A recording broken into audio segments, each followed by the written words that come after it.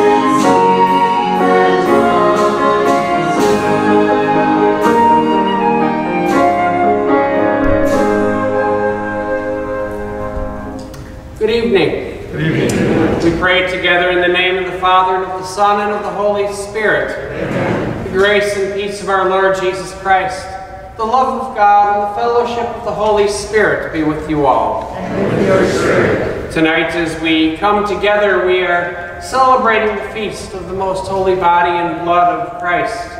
As we celebrate this feast, we prepare our hearts to enter into this mystery as we open our hearts to the Lord's mercy. Lord Jesus, you reconcile us to one another and to the Father. Lord, have mercy. Lord, have mercy. Christ Jesus, you nourish us with your body and your blood. Christ, have mercy. Christ, have mercy. Lord Jesus, your body and blood satisfies our deepest hunger. Lord, have mercy. Lord, have mercy. May Almighty God have mercy on us. May God forgive us of all of our sins and bring us to everlasting life. Amen. Let's praise God in our Gloria.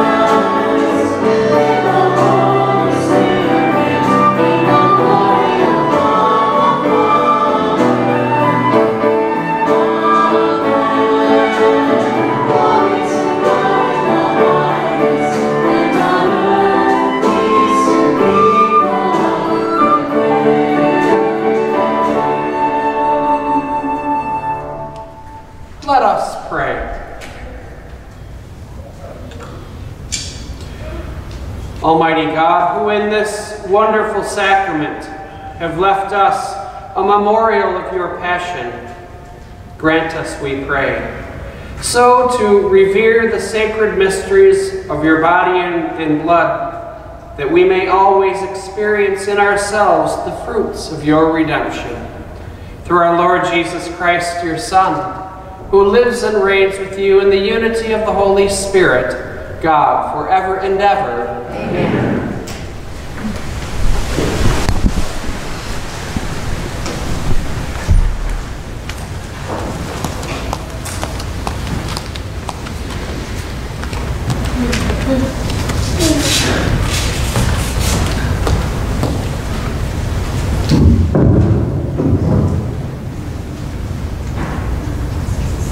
This afternoon's first reading is from the book of Exodus. When Moses came to the people and related all the words and ordinances of the Lord, they all answered with one voice, "We will do everything that the Lord has told us." Moses then wrote down all the words of the Lord, and rising early the next day, he erected at the foot of the mountain an altar and 12 pillars for the 12 tribes of Israel.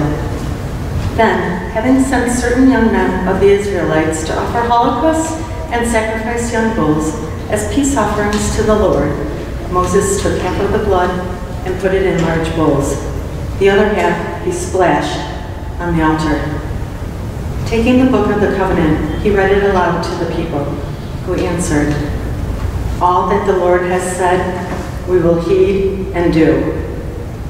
Then he took the blood and sprinkled it on the people, saying, "This is the blood of the covenant that the Lord has made with you, in accordance with all these words of his."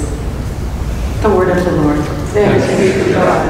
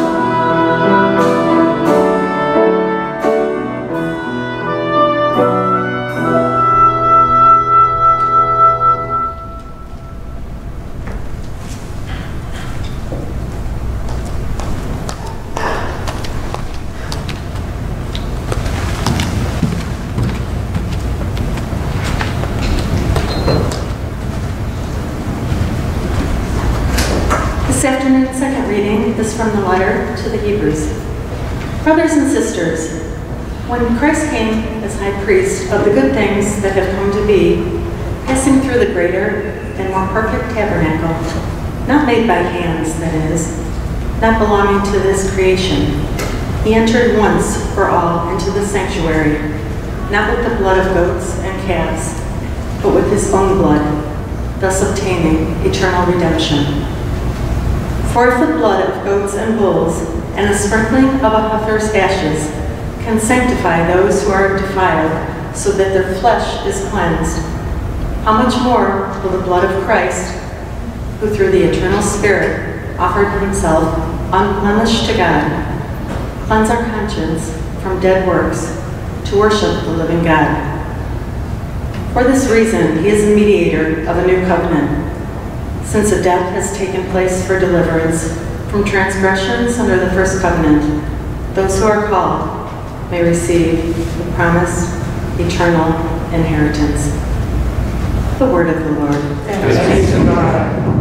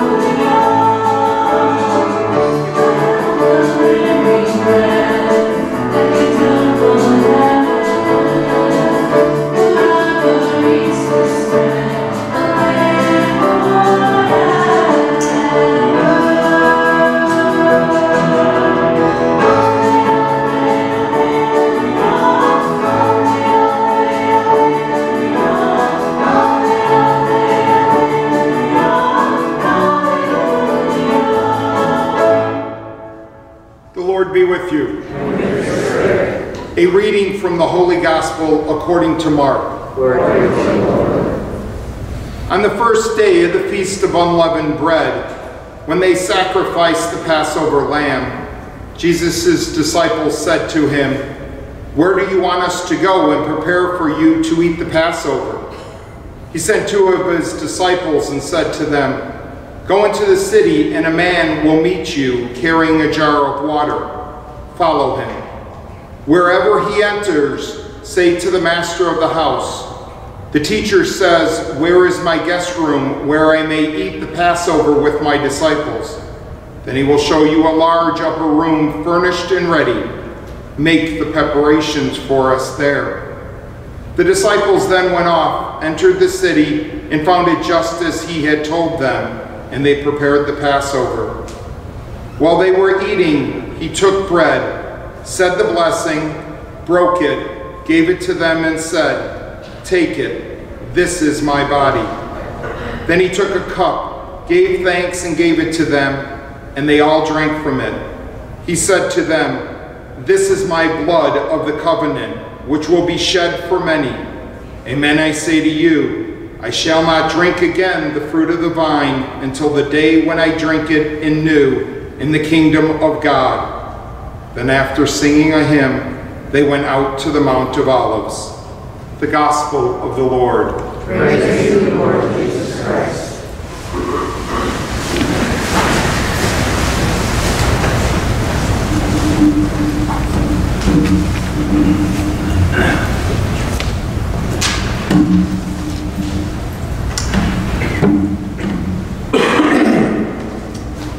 At Mass, which we are at Mass, in a little bit, we enter into the liturgy of the Eucharist. And when the priest pronounces the words of consecration, this is my body, take this and eat. This is the cup of my blood, the cup of the blood of the new covenant, given up for you. In those words of consecration, after that, then the priest, I will normally genuflect, and then come up and say the mystery of faith. We normally have some kind of response when we eat this bread and drink this cup. We proclaim your death, O Lord, until you come again. Yet, really, that utterance of the words, the mystery of faith, although that is calling forth that response for us, really part of the purpose of that phrase is to point up the mystery that we are in at that very moment. The mystery of the consecration that just happened. Oftentimes we think of mystery as if we were not in church and we thought of mystery and what is mystery and do you like mystery? Oftentimes we may think of, say, cops and robber mysteries. Mysteries that we watch on TV, or mysteries that we read in books.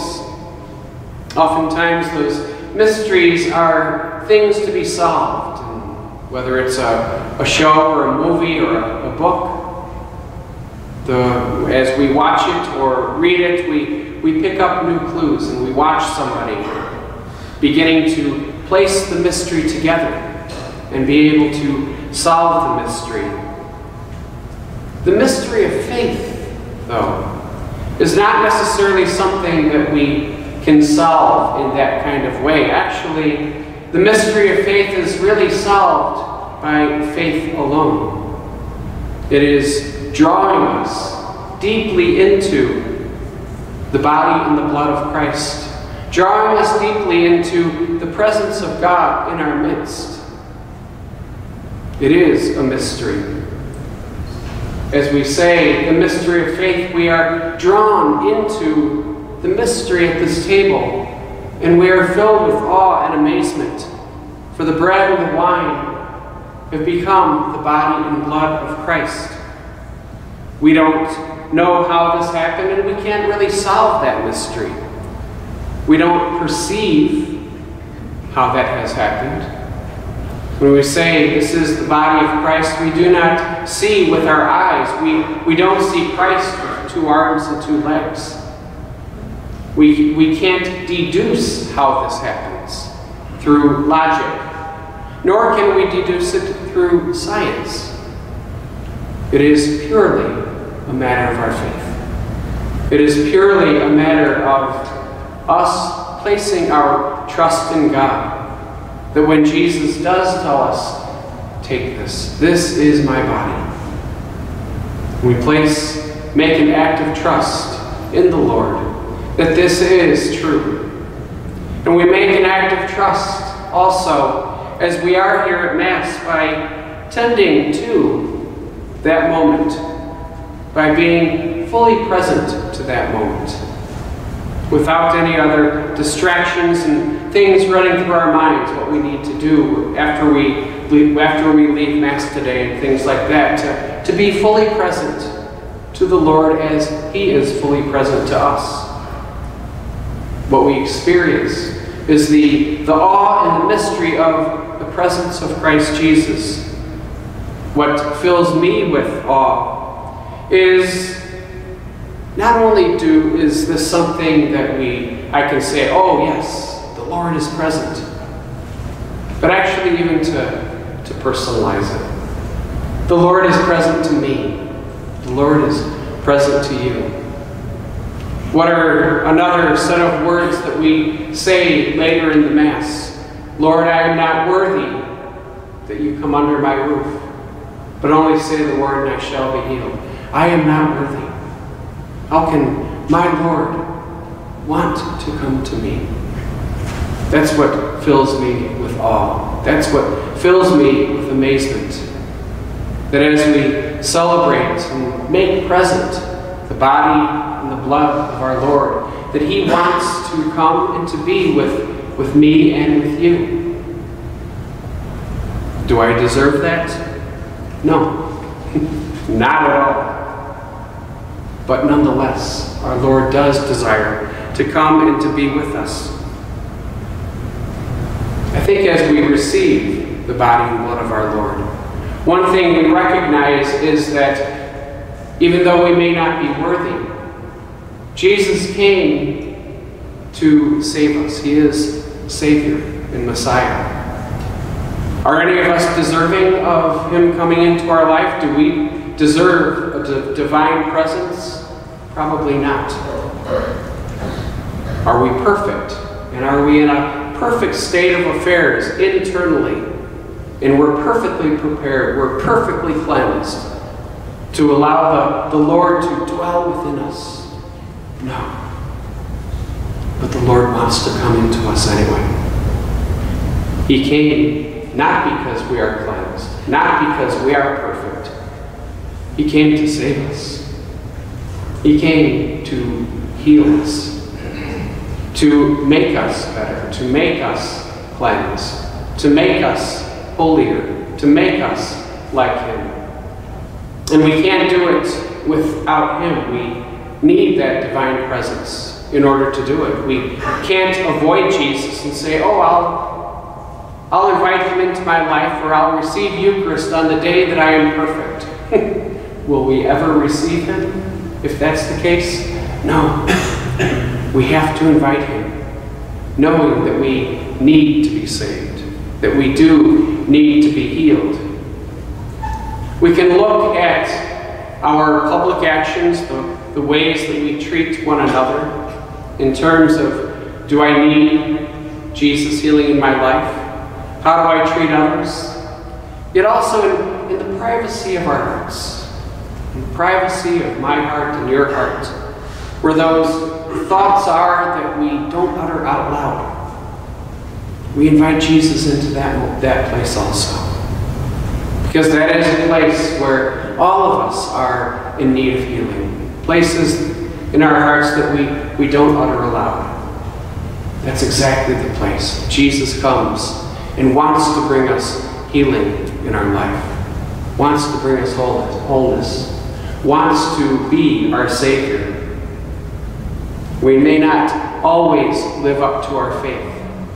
We may look at others without speaking of it, but we may look at others with some kind of judgment or prejudice. Allow Jesus into that space. Allow the Lord, the body and blood of Christ, to come and to be that Savior. That's the purpose he came.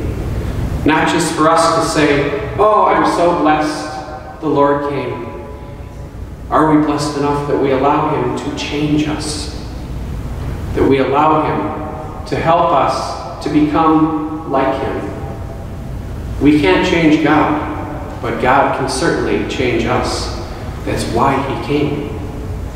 And so as we do celebrate the feast of the body and blood of Christ, we do get an incredible amount of comfort in the Lord's presence. But we also want to make sure that we allow the Lord to do his work.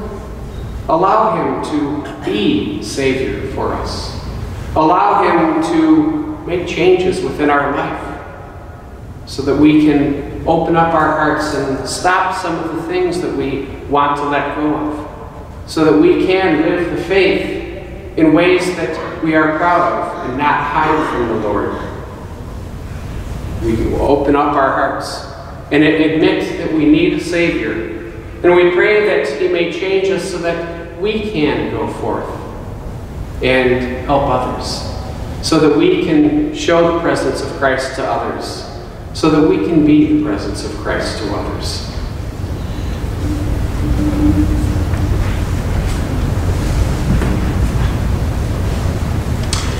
We stand together and profess our faith in our Nicene Creed.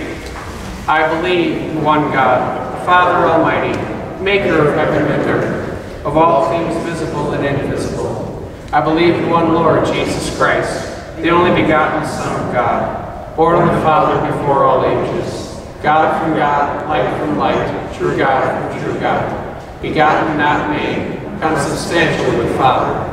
Through him all things were made. For us men and for our salvation, he came down from heaven.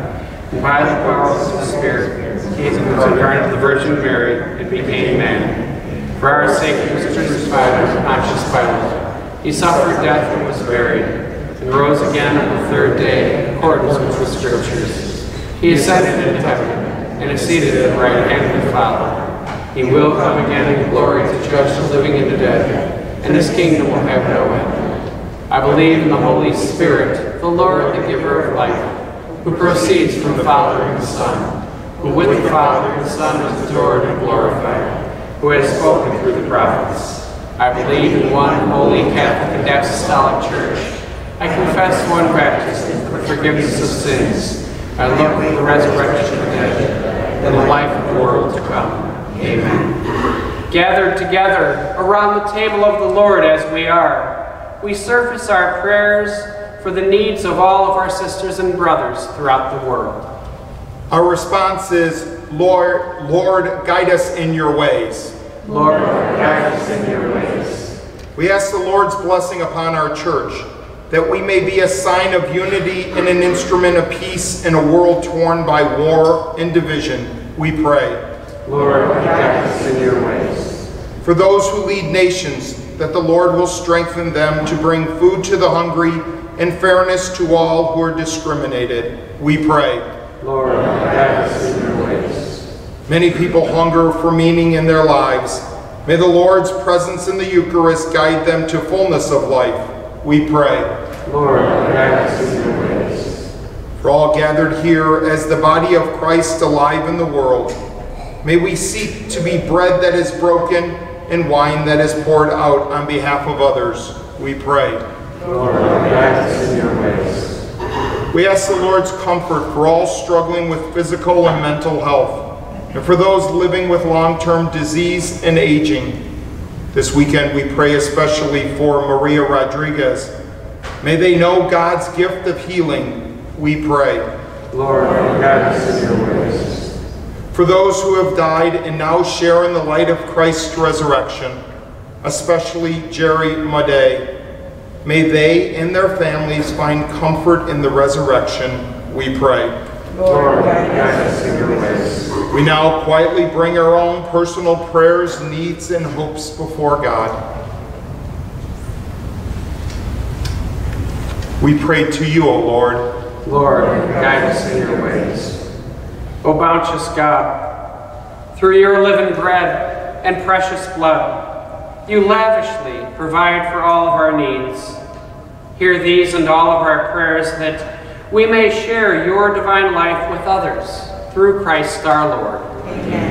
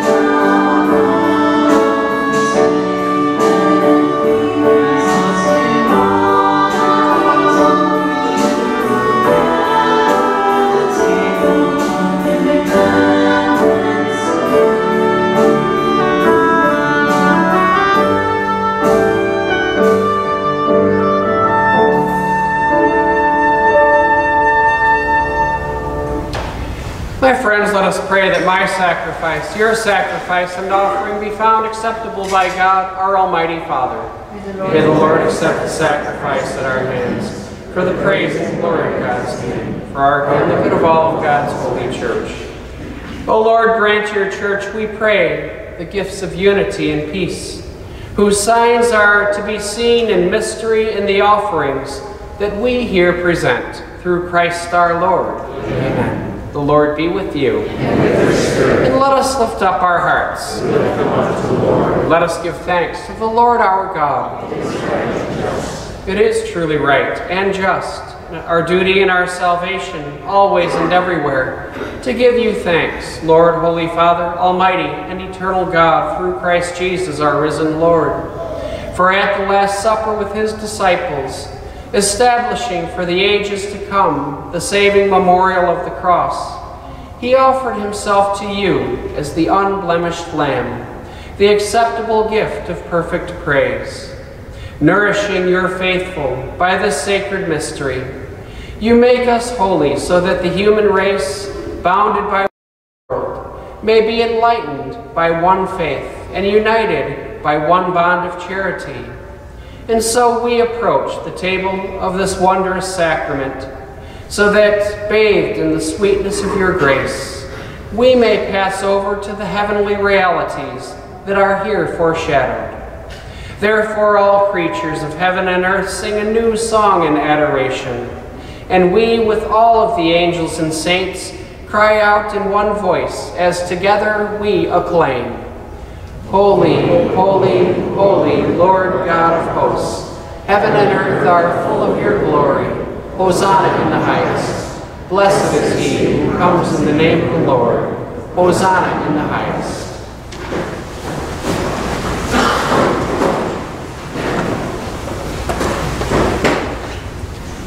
Yes, Lord, you are holy indeed. Truly you are the fount and the source of all life and of all holiness. Make holy, therefore, these gifts, we pray, by sending your Spirit upon them like the dewfall, that they may become for us the body and the blood of your Son, our Lord Jesus Christ. At the time he was betrayed and entered willingly into his passion, he took bread into his hands. Giving thanks, he broke it and gave it to his disciples, saying, "Take this, all of you, and eat of it. For this is my body, which will be given up for you."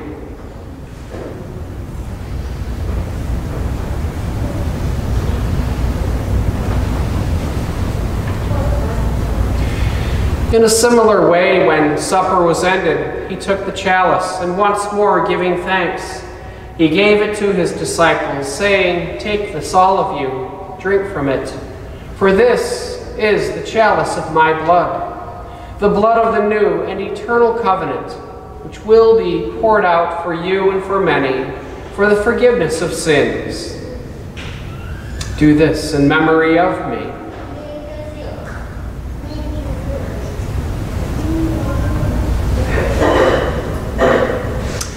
The mystery of faith.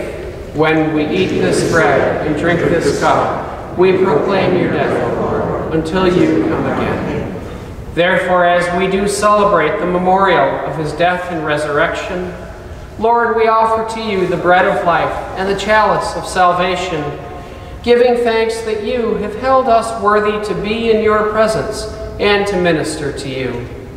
Humbly, we pray that in partaking of the body and the blood of Christ, that we may be gathered into one by the Holy Spirit. Lord, remember your church spread throughout the world. Bring her to the fullness of charity, together with Francis our Pope and Blaise our Bishop, and with the entire people you have gained for your own. Remember also all of our sisters and brothers who have fallen asleep in the hope of the resurrection, and all who have died in your mercy. Welcome them into the light of your face. Have mercy on us all, we pray, that with the Blessed Virgin Mary, the Mother of God, with blessed Joseph, her spouse, with the blessed apostles, and with all of the saints who have pleased you throughout the many ages, that we too may merit to be co-heirs to eternal life in heaven, and that we may praise and glorify you through your Son, Jesus Christ. For it is through him, and with him, and in him, O God, Almighty Father, in the unity of the Holy Spirit, all glory and honor is yours forever and ever. Amen.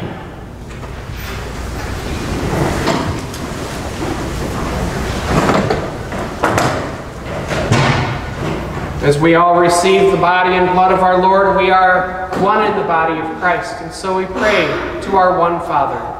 Our Father, who art in heaven, hallowed be thy name. Thy kingdom come, thy will be done, on earth as it is in heaven. Give us this day our daily bread, and forgive us our trespasses, as we forgive those who trespass against us. And lead us not into temptation, but deliver us from evil. Lord, deliver us, we pray, from every evil.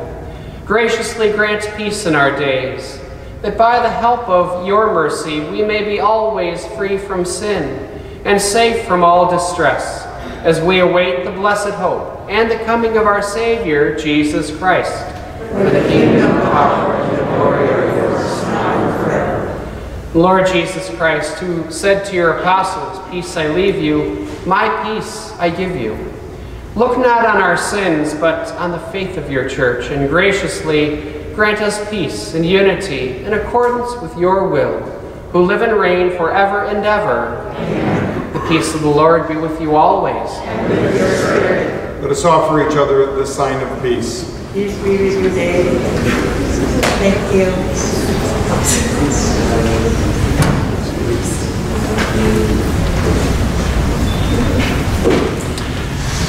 Just a reminder, as we do come forward to receive the Eucharist, our hands will be sanitized as we come forward. We're keeping our masks on.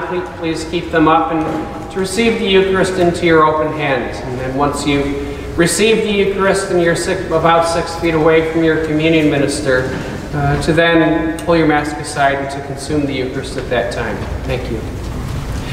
Lamb of God, you take away the sins of the world, have mercy on us. Lamb of God, you take away the sins of the world, have mercy on us. Lamb of God, you take away the sins of the world, grant us peace.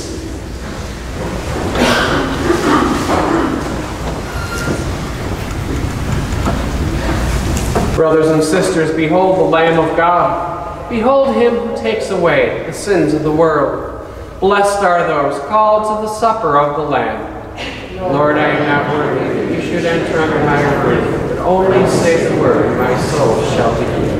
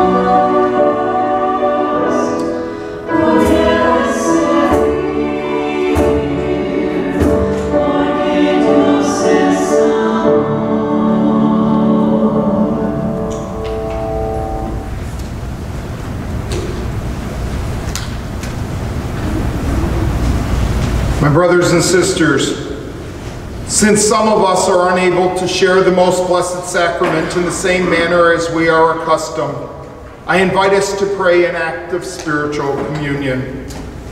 My Jesus, I believe that you are present in the most blessed sacrament. I love you above all things, and I desire to receive you in my soul. Since I cannot now receive you sacramentally, come at least spiritually into my heart. I embrace you as you are already there, and unite myself wholly to you. Never permit me to be separated from you. Amen.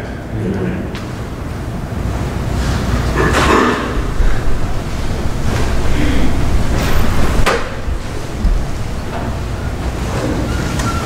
Let us pray.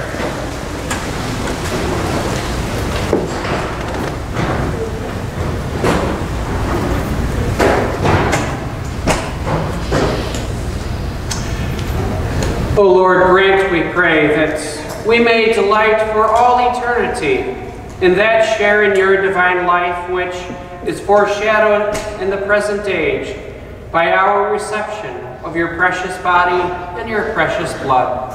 We pray through Christ our Lord. Amen. Just a few quick announcements. A refreshing way to be involved in this parish is as a catechist in our GIFT program. G-I-F-T, our religious education program. You don't need to be a religious expert, but you will learn much about our faith by helping our parish youth learn about their faith. Growing in faith together, get it? G-I-F-T, there we go. Catechists are needed for our 6 summer sessions and in our school year sessions on Wednesdays. Please contact Terry Tenyez in the Religious Education Office. Contact information for her is in our parish bulletin. This spring, a new tree was planted by the Women's Club in front of the church by the statue of Mary. Tomorrow, Sunday, there will be a dedication of that tree following the 10:30 a.m. Mass. All are welcome to the dedication following that 10:30 Mass. By all accounts, the Archdiocese of Chicago has been tying its practices regarding our practices in church and COVID. They've been tying it to what the state of Illinois' stages are. As the governor has pronounced that on Friday, June 11th, next Friday, that the state will be entering into phase 5, which is a full reopening. The church will also be entering into a full reopening.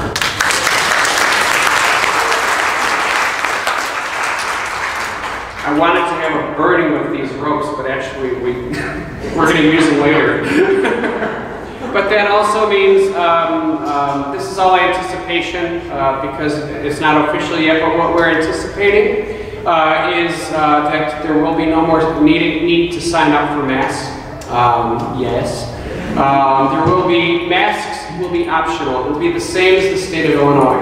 If you want to wear a mask wherever you are in public or in church, if you still find comfort in that, fine, and I encourage all of us to be tolerant of one another. If somebody wants to wear a mask, good for them. But also the state is suggesting that if somebody is not vaccinated, that they also do wear a mask. And so we are following that same thing. We're not carding anyone, we're not asking anyone what their status is. So if you want to wear a mask, or if you should wear a mask, good for you. If not, then we certainly are free to be mask-free here in church. So that's incredible news too, especially as our heat is turning into the 80s and 90s now this week. There will be a lot of other small practices and things, that adjustments that we have made at Mass that we are going to be needing to put back into place. And to be honest with you, it's so numerous, and Deacon Dan and I have been talking, and you begin to talk about one thing and you forget about another thing that we haven't done in a year. And so it's going to take us probably a few weeks to begin to put things back into place. I believe we'll be able to put the hymnals back into the pews, and we'll be able to have congregational singing.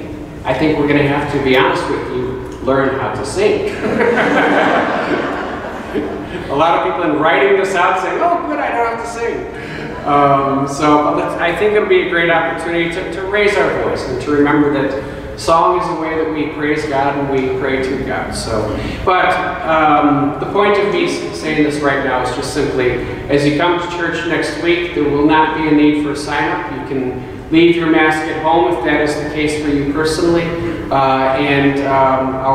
we can sit wherever we want on this side and that side, there won't be any more ropes up. So thank you all for all of your patience through this, and I think in time also we need to have a special thank you for all of the people who have volunteered our way through this whole time, who've given a tremendous amount of their lives to keep us all safe. But thank you all.